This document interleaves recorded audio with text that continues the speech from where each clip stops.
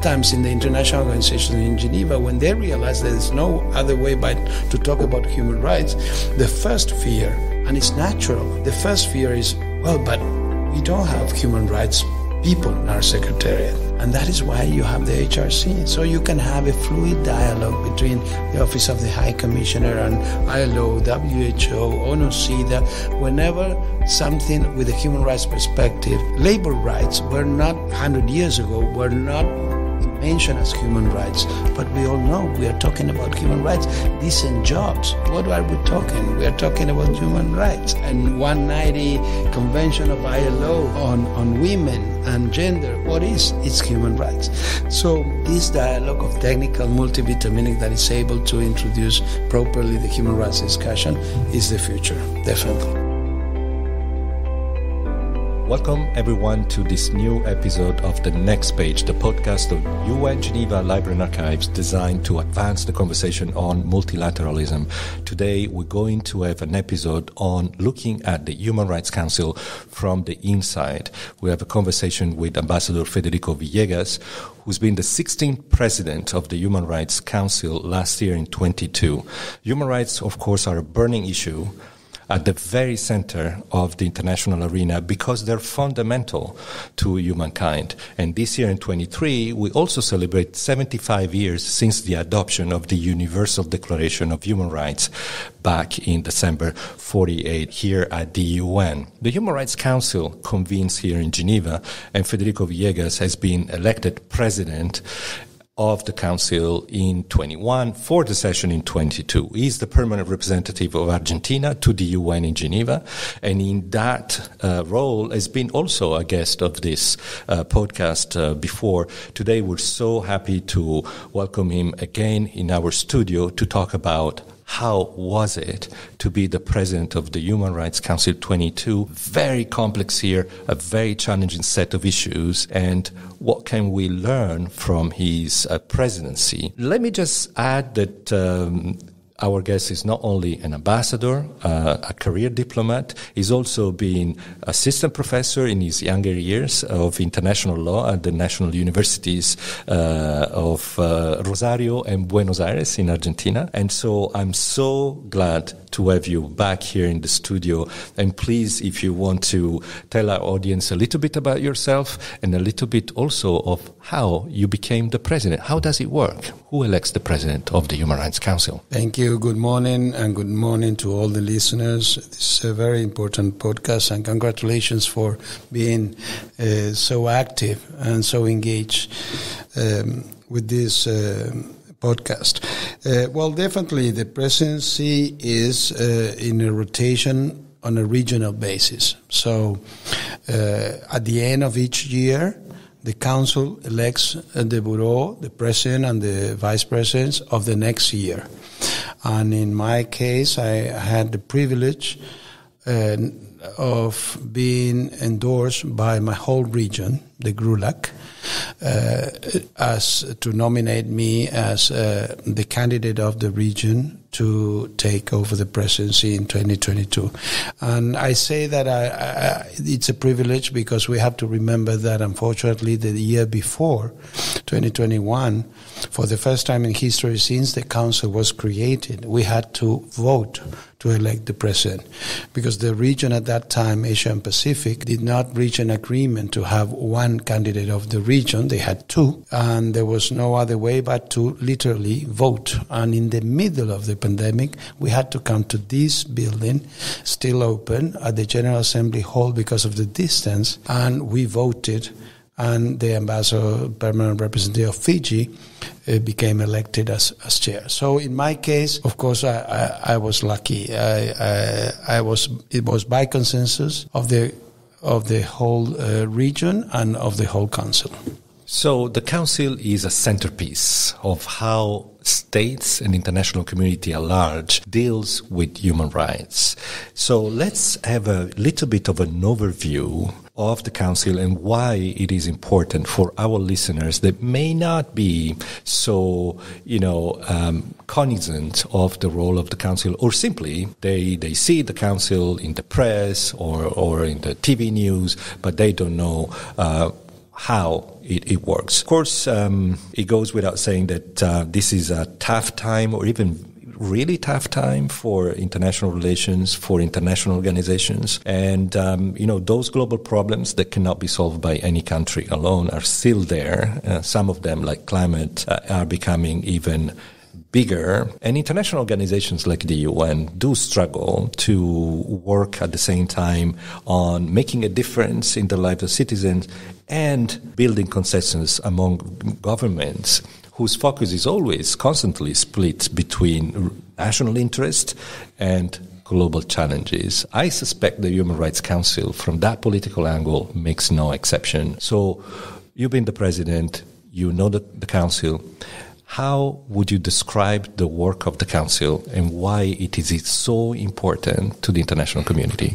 To say it in brief words, the Human Rights Council is the only body of the UN that touches the life of every single person of the world, first of all. And every one of our listeners today, when they wake up and until they go to bed and until they get old, they are touched by the work of the Human Rights Council. Why?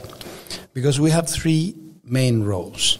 The first one is the hub of the progressive development of new human rights norms and standards. What does it mean? The Declaration of Human Rights, the Universal Declaration 75 years ago, was just the first stone of a new revolutionary idea of international law of human rights.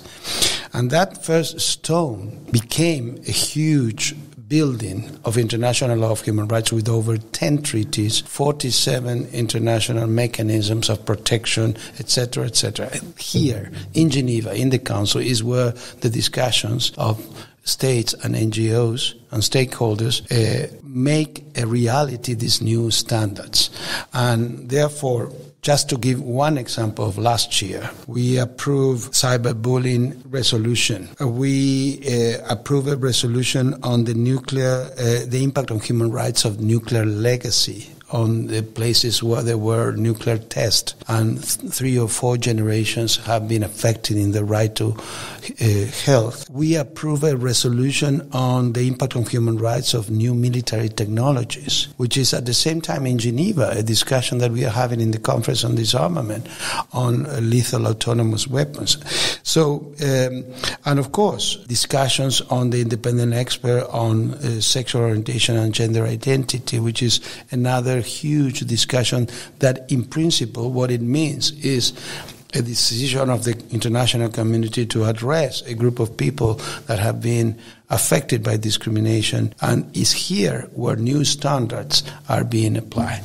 And then at the same time, the other role why the people are touched by it is that the empathy, the basic notion of human rights, was born out of the idea that we can have an empathy for the suffering of people that we don't even know that live on the other side of the world. That is the basic notion of human rights. And in the Council, that's exactly what we do. And now with social media, like this podcast or somebody that follows on Twitter, we see that people are touched by the suffering of the women in Afghanistan that cannot go to school, of the people that have been having repression for the protest of Mahsa Amini, or the people, of course, in Ukraine that is suffering. So that in the Council, we address those human rights situations, very difficult ones. And last year was very special because we saw the rest of the international system, and especially the collective security system that we created in the Charter, precisely for an event like the war in Ukraine not to happen, be prevented, or react if it happened, paralyzed. And only 4 days after the Security Council was paralyzed, not reacting to that, for the veto, of course.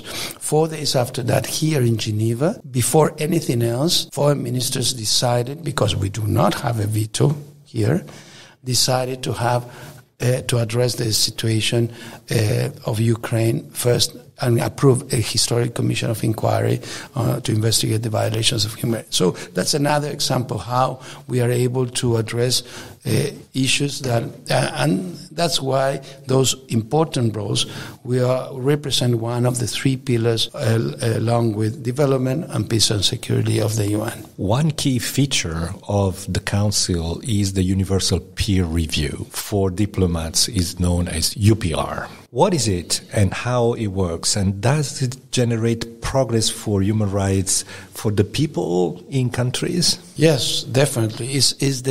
We would call it the crown jewel of the Council because it comes after 50 years of unfairness. What does it mean? The predecessor of the Council was the Commission of Human Rights. For 50 years, only the human rights situations of a certain few countries were addressed here in Geneva. The ones that got all the tickets. And we have cases like Cuba that got all the tickets every year, for example. But other cases, depending on the geopolitics of the time and the specific power politics, were put on the spot on their human rights situation. And it was a very unfair system because 180-something countries never had to put their human rights situation on the table. Among others, my own country, with massive and systematic violations of human rights in Argentina, we never had a resolution on the human rights situation in Argentina because the geopolitics of the Cold War protected the dictatorship for being on the spot. So that system changed with the UPR. We decided to have a system by which every single country of the world, without exception, has to periodically put their human rights situation on the table. Not only that, receive recommendations and criticisms from any other country of the world, public recommendations, a report from NGOs of the country that is concerned, and international NGOs, and a report of a diagnosis of the human rights situation of the Office of the High Commissioner based on all the information of the treaty bodies, special independent. So you have a diagnosis of a human rights situation that is not done only by the state, because unfortunately states tend to talk about the good things and hide the bad things. But this good system, which is marvelous, has made possible for states to be in face of the international community live. You know, the last UPR, it was amazing last year. The UPR, thousands of organizations gathered to watch live the UN TV channel where a UPR, for example, in the case of India, was being carried out and was being broadcast. So it's an engagement of the people. And this system has worked perfectly. I was in the discussions for the establishment of the UPR when we discussed the establishment of the Council. And I have to be honest, I was amazed as president to see a discussion of something that we didn't know if it would work. When we discussed what can we do? Let's create the UPR. But we had no idea if it would work or not. And now as president, I come to a place where this system not only has worked, it started successfully its fourth cycle of reviews without exception. 193 countries 3 times had to put their human rights situation without any exception. That is a very strong. And of course, when you have the recommendations accepted by a state before the international community, that's a roadmap to a development in a country with a human rights perspective. So it has a huge impact in the people because all the human and financial resources on a country can be put to work with the human rights perspective and maximize their impact, because those recommendations accepted talk about the right to food, about a healthy environment, about discrimination, which is the social and institutional tissue of each country. So just to be precise for our audience, all countries members of the UN undergo a universal peer review of the situation of human rights in their nation, but the Human Rights Council is a much smaller membership. So how many countries are represented? How do they get chosen? No, it's like this. When we created the council, we established the UPR, and we established a council of 47 members. So at that moment in 2006, we decided, okay, this system will start with the 47 members, the first 47 members of the Council. Because, if you were a member, you put in practice what you are creating. So that is why Argentina, that was one of the first members, was one of the first UPRs in 2008. From there, you continue a rotation that involves all the membership of the UN, and when you finish the last country, you start again the cycle with the first ones that were under the UPR the first time. That is why that after the 193, which was at the beginning of last year, and I was chairing that, the end of the third cycle, we started again the fourth cycle in November with new UPRs of new countries that were in the first exercise 15 years ago. And that is why Argentina was under the fourth cycle of UPR this January. And it was quite interesting for me to get off the podium as president. Just a few days after that, I was as ambassador of Argentina in the UPR of Argentina in January. So I imagine that these UPRs, plus all the discussions leading to resolutions and other instruments like commissions of inquiry, etc., give a pretty precise image of the state of human rights in our world.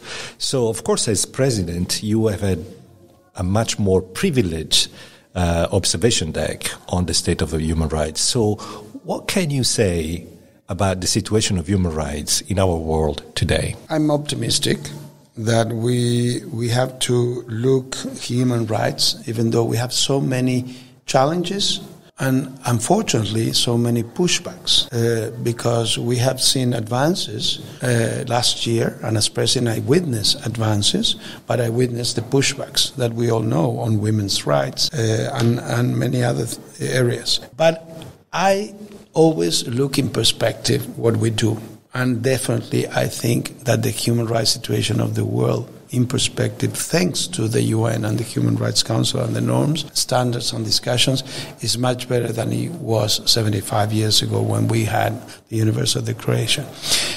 Because if you look in perspective, for 300 years international law dealt only with the relationship and the interests of states. Since 1648 until 1948, the notion of the state that we know today, the relation between states didn't care much about the people within each state. That was not part of the international relations. Only exceptions like protection of minorities, humanitarian law, were the few exceptions that we look. But this idea of international law of human rights, what we do, is a revolutionary idea, but at the same time, it's a very young revolution. We are still witnessing the revolution. We are part of the revolution, because 75 years in historical terms of development of human rights is nothing. If we look at the challenges of how many challenges still we have on inequality, on socio-economical rights, the 1.2 billion people that do not have access to drinkable water, the 77 countries that still criminalize same-sex relationships, and some with death penalty. But at the same time, you know what? Last year, over 38 countries changed their legislation to include and accept the sexual orientation and gender identity rights. So you see a mixed world. And a very important assessment of last year is that we have to go beyond this notion, which is a misperception, I think, a fallacia, on a region or countries imposing values on other countries. Because if you look at what happened last year, you had some regressions of human rights issues and basic norms on refugee law, on migration, on women's rights in the most developed nations and very strong liberal democracies. And at the same time, you had amazing advances from the abolition of the death penalty in Sierra Leone, or the referendum in Cuba accepting same-sex marriage with adoption of children by 70% of the population. So are we saying that Cuba decided to do that and change the institutional view of these because of an imposition of values of other countries. No, each society has its own dynamics to find. But what I see as present is that the world at large has much more awareness that the progressive development, the wheel of the progressive development of human rights has to go always forward, never backwards. That is why we are fighting, for example, on the older persons, the new instrument that we are looking for. We have a specific international instrument for the protection of women, of children, of persons with disabilities. And now we see the vulnerability of other persons. We saw it in the pandemic. And those abstract discussions on the rights of other persons, we need an international instrument to rightly protect the rights of other persons. So the will is always, but the pushbacks are, sporadic, but they are firm. We need to have discussions, not to be serious, those pushbacks. You mentioned last year several times. It was a special year also for international relations at large, special year for the Human Rights Council itself. Several amazing things happened there. You have recently spoken about your presidency in terms of steering a boat in the middle of a tsunami. That image stayed with me, and I guess with many, many people who heard you say that. So yes, 2022 was a special year for the Council as well. For example, the 5 permanent members of the UN Security Council were all aboard the ship of the Human Rights Council at the beginning of the year. But the year was going to become even more special by February. How was it from the presidency podium? Well, it was a game changer, definitely, for the experience I expected. I knew the challenge would be important as president because since human rights is part of the national identity and part of our foreign policy. So I was prepared to be very, serious in the role of president as Argentina president. But of course, the war changed everything. I had so many expectations and good projects for having the 5 permanent members of the Security Council at the same time in the Human Rights Council. I had many projects of having open Chatham House conversations among the P5 on the link between peace, security, and human rights in order to because we know that the best way to prevent a conflict is to have a strong human rights institution. That's proven by a fact of what happened in the world. And the best way post-conflict is to have human rights institutions to be created to prevent the conflict from. So all those projects imploded, of course, on February 24th. It was very difficult.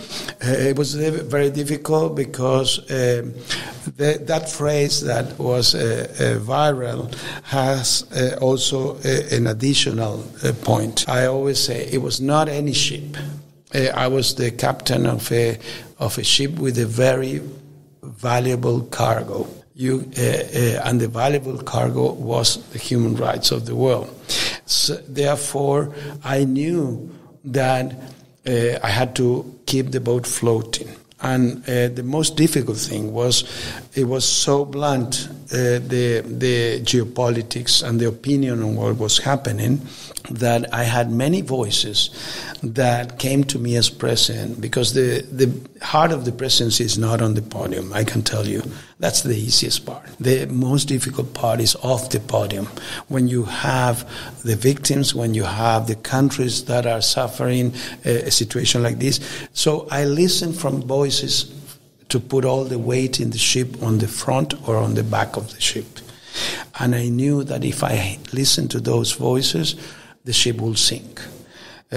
So keeping dialogue with everybody, regardless of the geopolitics, my office open to every PR all the time without discrimination, and my phone open and my WhatsApp open with every PR, and also open to NGOs and victims.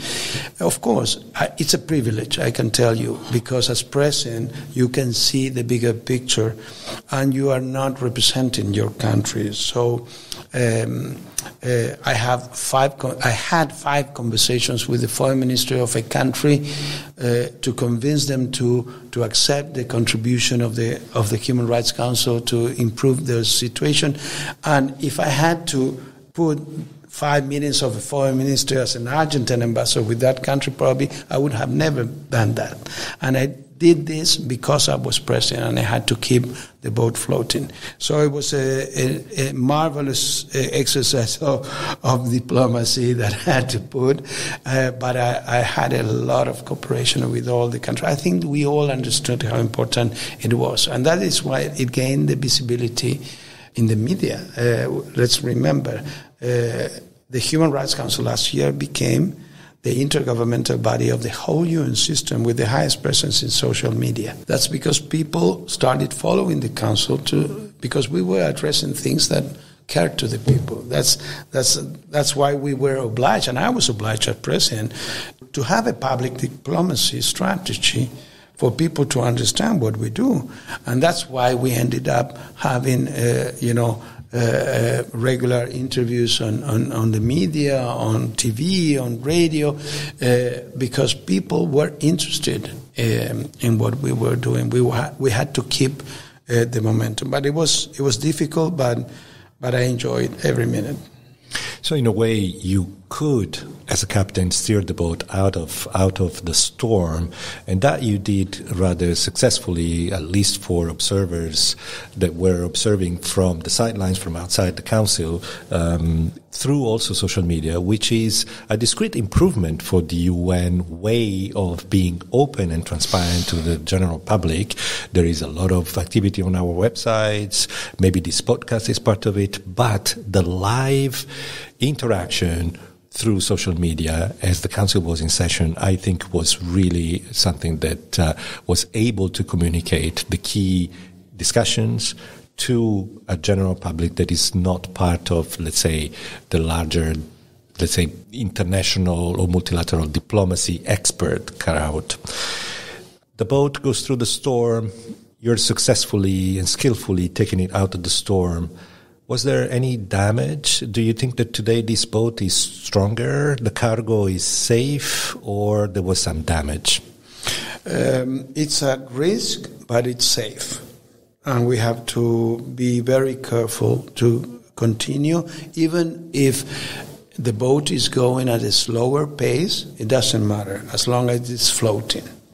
So if you look at the discussions we have on polarization and politicization. I started my presidency saying that I wanted to address that.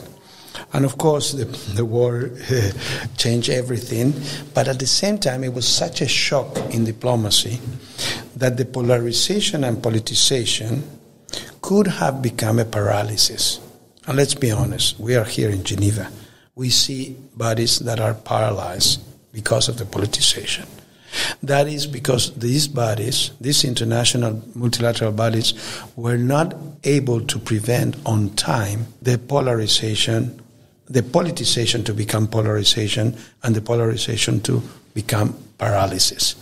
In the Council, I was very, very sure that if we didn't do something, this polarization could become a paralysis. And we didn't have the luxury to paralyze the Human Rights Council, especially last year. So I think that is stronger because we realized the importance, first of all. Actors that had not been so active in the Council trying to get other countries on board with certain initiatives had to work for it at the highest level to get an involvement. I had one important leader, one of the most important leader in the news today, in the geopolitics of what is happening, talking about the Human Rights Council. even though it was a criticism to the Human Rights Council, but there's no such thing as bad publicity for one of the 153 subsidiary organs of the GA. We have to remember that. We are the Human Rights Council. We represent one of the three pillars of the UN, and we all agree that there's no peace and security and development without human rights. But we are institutionally one of the 153 subsidiary organs of the GA, and the UN human rights system has only 4% of the UN budget.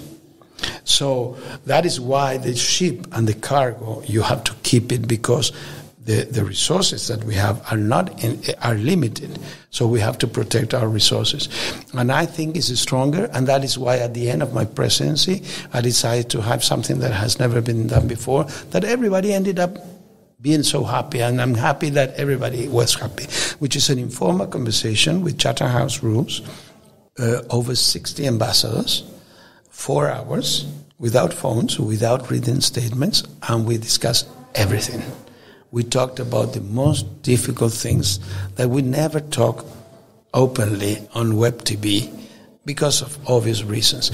And the summary is public, so you can look it at of course, without attribution of who said what, but the basic content of that discussion is public. And if you look at the feedback of all the delegations, it was a very important exercise that everybody wants to repeat. And because we feel that we are talking in 2 minutes, 30 seconds in the Council on such difficult issues, and sometimes we don't have enough time to express why we say what we say. Why do we have a position? So, all the successful negotiations have to go through 3 different stages. From wishes, you go to positions, and you try to defend your wishes to convince others. But then you find the 3rd stage, which is the common interest. And sometimes in the Council, because of the dynamics of the Council, we don't have this time, this opportunity to find the common interest. And that is why regular informal conversations at the level of ambassadors are so important to understand each other. You mentioned limited resources. You mentioned the Council being just one of the 154, which is a host of subsidiary organs. So how do you make the difference during the work of the Council between these cases of human rights violations that are classically those emerging from conflict areas? Okay, in conflict, human rights are on a losing ground. These are the most egregious cases of violations. But there are other global issues that preoccupy the Council and the international community. What are these? How do you manage with so little resources to cover the spectrum of violation of human rights beyond what happens in armed conflicts? Well, the only way to manage is thanks to the effort, the commitment, and the hard work of all the stakeholders that are behind the Human Rights Council. We have to look at everything we do, how we are able to address so many difficult issues with the people behind those discussions. And we are talking about the NGOs, we are talking about the small countries with small delegations doing a huge effort to be present, to be part of the informal conversations and the discussions. And in those global issues is a new social contract of the international community that realizes that the only sustainable development is with a human rights perspective, and that the only way to keep and maintain peace and security is with a strong human rights perspective.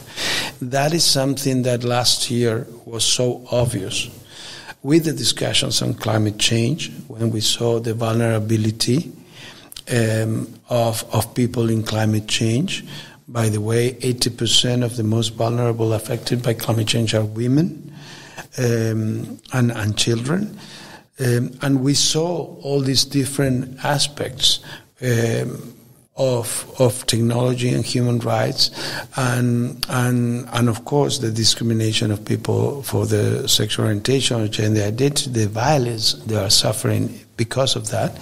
So all those emerging issues, some are old, some are new, made us realize that even though we have few resources, we have to keep those issues with a human rights perspective.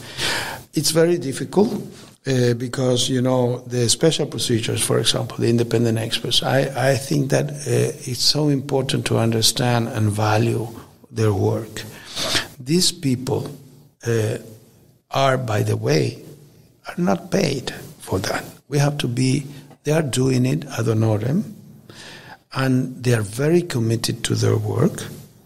And if you talk to any of them, every day they wake up, they go to their inbox, they email, and they have between 200 and 300 emails from all over the world of victims of people trying to get a response to their suffering through the independent expert on extrajudicial executions, on sexual orientation, on violence against women, whatever. So those people are committed to respond to those victims. And they are part of the UN system created by the international community, but they have to have a day job to feed their family on a daily basis. So that type of invisible effort, and the small delegations that have maybe 4 diplomats to address all human rights, all organizations in Geneva, and some of them are even addressing organizations in Vienna. And still, when there is a Human Rights Council meeting, important to address an important issue or to have solidarity with somebody from the region that is going through a difficult time, they make the effort. They go to room 20 and they participate. It's a huge effort. And of course, the secretariat and the percentage of all the people that are behind the scenes. So, as president, when you see all this, you're reasonably sure that there is positive impact in the world carried by the Human Rights Council. How do we know there is impact? How do you know, as members of the Council, you're having an impact? When people, after a meeting of the Council, after accepting a recommendation of the Council, in the UPR, for example, you can measure the implementation of that acceptance if it became reality. There is an accountability before the international community when you commit. And when you go and you see so many countries, and if you go talk to the UPR branch, they have the statistics, so many countries that after a UPR, they accepted a recommendation, which means I understand I have a problem, I have a challenge, and I need to address this challenge. And then they change the legislation. They abolish the death penalty. Every year you have more and more countries abolishing the death penalty. And all of them have accepted before the Human Rights Council to consider the moratorium or abolishing. And last year, 36 countries, as I mentioned before, changed different aspects of the legislation in relation to sexual orientation or gender identity, and that was after recommendations accepted before the Council. So I think that on a daily basis, people have their rights better protected and more protected because of what we do. That's why I decided as president to have a first experience never done before, which is bring your children to the Council Day. And it was an amazing experience with 200 children that became the Human Rights Council, discussed their preoccupations. It was chaired by one of the children. It was fascinating because we didn't know if it would work. We were afraid of the chaos maybe, and you know what? They gave us a lesson They kept their time. They were so serious in addressing their statements. They had so much fun. And that is why we have been in these conversations with the Canton de Genève, because they would like to extrapolate this experience to the schools in Geneva to have a more regular participation. The same way we do the Model General Assembly, etc., or the Model Security Council. The idea is to have a permanent model, a mock or model, a Human Rights Council for children. That's very powerful. Congratulations of having this unique idea.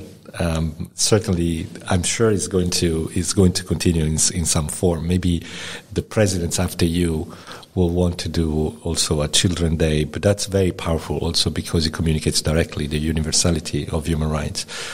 Ambassador Villegas, before we conclude our episode, I wanted to touch a little bit on the relationship between human rights and the evolution of multilateralism, since our podcast is so focused on this practice and set of values that multilateralism represent in our time.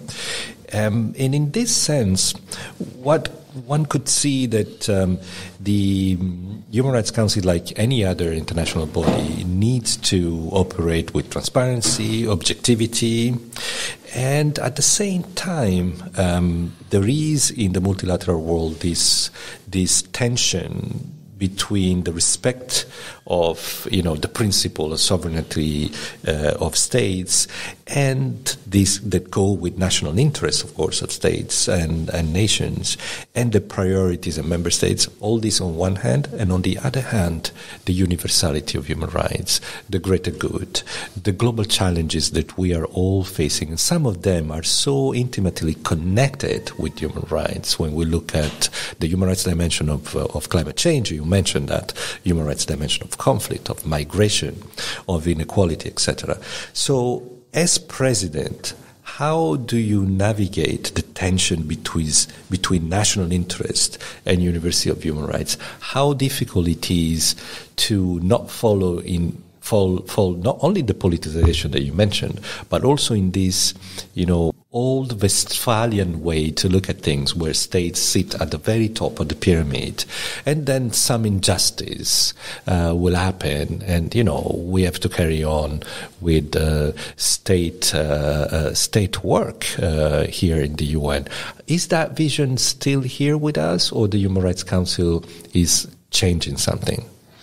I honestly think that the Human Rights Council, because of its sound work, important professional work of so many people, and moving forward the international law of human rights, is changing that. It's changing because the principle of sovereignty of states, which is in the Charter, which is in our essence of international relations, definitely cannot be used for human rights. There is a limit.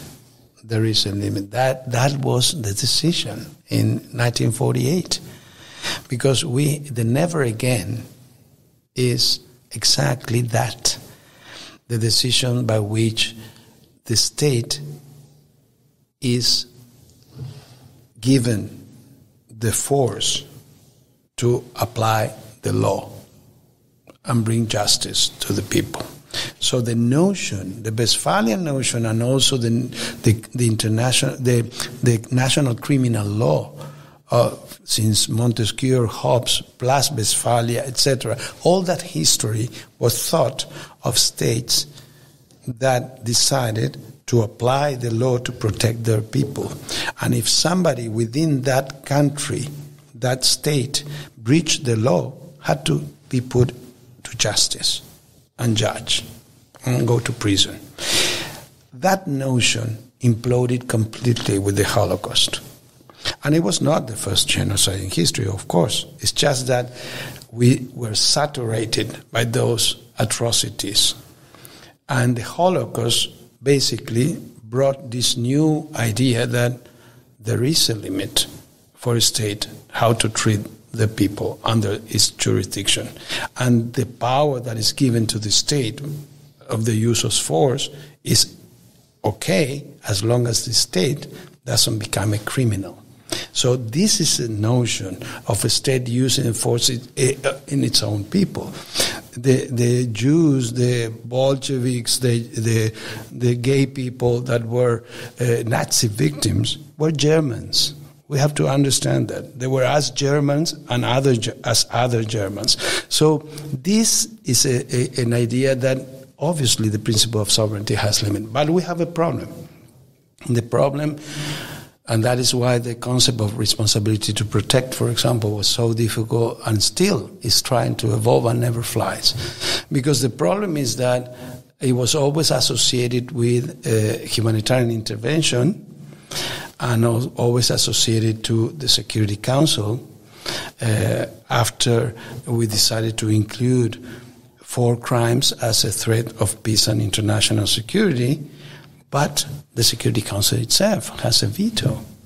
So the veto associated with stopping an atrocity has this original sin where you are giving 5 countries the power of stopping or not a genocide in 187 countries. So that whole notion is very complicated to address. So the only way to try to match human rights and sovereignty is what we do in the Council, which is all states come into a multilateral democratic body to address that this is important, that they want to keep their sovereignty. They want to keep, for example, their cultural values that look at human rights in another perspective.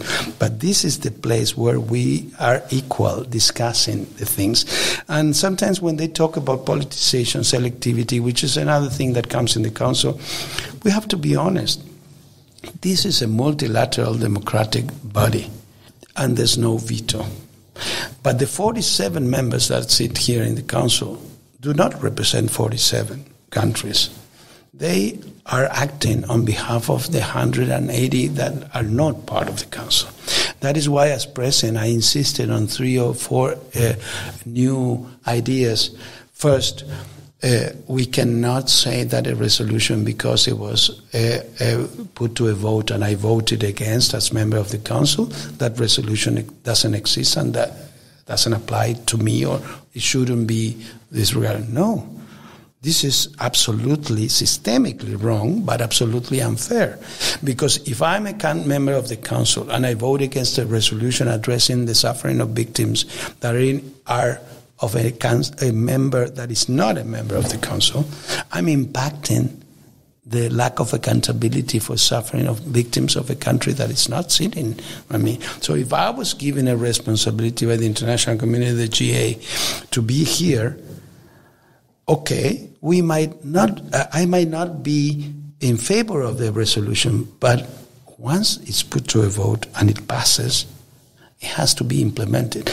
And one of the greatest satisfactions I had, and that is why I think it's stronger, your previous question, in the most difficult year of the Council ever, probably, with everything that we've talked in this podcast, you know what? We approved 100 resolutions on so many issues, so many situations, everything we talked today.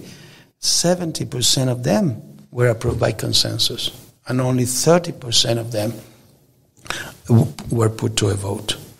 That is only those numbers are a fact that still there is a huge space for dialogue, for mutual understanding, and to find a common interest whenever we are able to understand each other. And when so many organizations were paralyzed, when we have here in Geneva a body which is so dear to me because I started with disarmament, I was a UN disarmament fellow, and you have the Conference on Disarmament, the hub of what was the new world in the post-Cold War era that is not able to even establish subsidiary organs, discuss issues, or not even approve a program of work, and hasn't negotiated anything for the last 20 years. So, and you saw in the pandemic, so many organizations that decided just to close the door and wait until the end of it, and we were the first body to vote virtually and carry out our works virtually. And the virtuality, if you allow me, the virtuality was a game changer last year, because those modalities that came by force because of the pandemic proved to be so useful for the work of the council, because we were able to listen to victims directly from the ground, live by Zoom or by videos, women in Afghanistan, women in Iran, and different people because of the virtuality. In the high-level segment, we were able to have a higher participation because we had presidents, prime ministers from all over the world addressing the council. So that also, the virtuality brought a new world in the especially on democratizing the council, because let's be honest, before when everything was in person, only the NGOs that could pay for the ticket to Geneva were able to be there speaking before the council, and that is very unfair, because it's not the same thing to buy a plane ticket of 50 euros from London than to take a ticket from New Zealand or Argentina. It's a huge effort. It's completely different. And you know what? The virtuality allowed that small NGO from New Zealand or Argentina or Bangladesh to prepare a statement and participate at the same level as the big NGO that is based in a European capital. And that is amazing in the matter of democratization of a body. So hybrid meetings going a long way in making a difference in terms of participation, inclusivity, and perhaps even impact. Yes, that message is clear, Ambassador. As we wrap up the episode, counting on those facts, looking at what the Council is able to do at this point in time in the history of international relations, which is not by all means an easy one, I'm wondering then, what is the relationship between the multilateralism that we know today and human rights? Multilateralism is under pressure. The model that we built of the Second World War is showing an ability to solve global problems, yet you are giving us a picture in which the Human Rights Council is determined, is able to have an impact, is able to deal with resources that are limited, but yet hold discussions that are substantive and they are game changers in some instances. So what is the relationship between the evolution of multilateralism and human rights? Is multilateralism under pressure, and that creates a problem for you in the human rights sphere? Do you need a more open multilateralism to progress further in the work of the Council? How do you leave that in the current situation in the international arena? Very interesting question, and I've been thinking a lot about that because of the practice as a practitioner ambassador in Geneva before the organizations. First of all, I don't think it's a challenge to the Human Rights Council. On the contrary, I think it's a huge opportunity for the Human Rights Council. I imagine the HRC in Geneva as a multivitaminic. What we do, the outcome, the type of discussions we are having are the ones that, if introduced properly in some discussions in Geneva, multilateral discussions, can bring light to certain issues that are there, whether you like it or not. Today, we have human rights discussions in almost every single international organization in Geneva.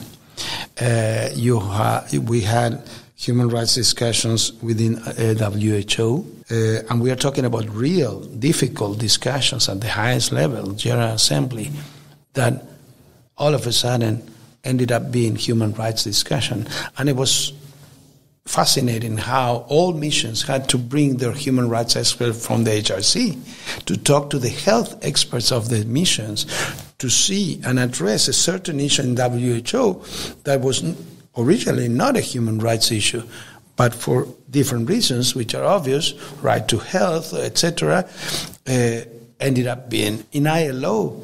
The new DG, which is very committed to this global coalition of social justice, with this there cannot be social justice without a human rights perspective. And we had a huge discussion with the human rights issue on last week in ILO.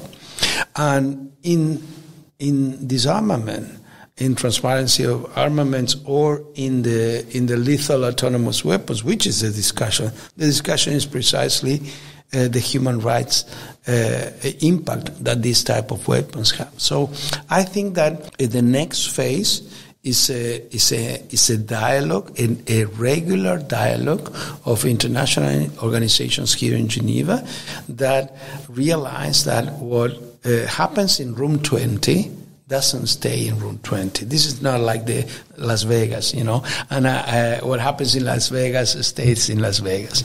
And I said this in New York also. This notion that what happens in Geneva stays in Geneva, human rights is a Geneva issue. That is from the past. That doesn't exist anymore. The same in Geneva. What happens in room 20 affects everybody. And we are the same countries. And so the next phase is this multilateralism that naturally incorporates a human rights discussion without the fear that this is something that is too political, that is too sensitive, that will affect my bilateral relationships with important countries. This is a point of no return. Human rights is the key for development and is the key for peace and security. And last year probably was the year where we realized that is a fact. Therefore, instead of combating that notion, that evolution of human rights in multilateralism, let's bring it naturally to our discussions, of course, using the HRC, which is the hub, the technical hub, because sometimes in the international organizations in Geneva, when they realize there's no other way but to talk about human rights, the first fear, and it's natural, the first fear is, but we don't have human rights people in our secretariat. And that is why you have the HRC. So you can have a fluid dialogue between the Office of the High Commissioner and ILO, WHO, ONU-CEDA, whenever something with a human rights perspective.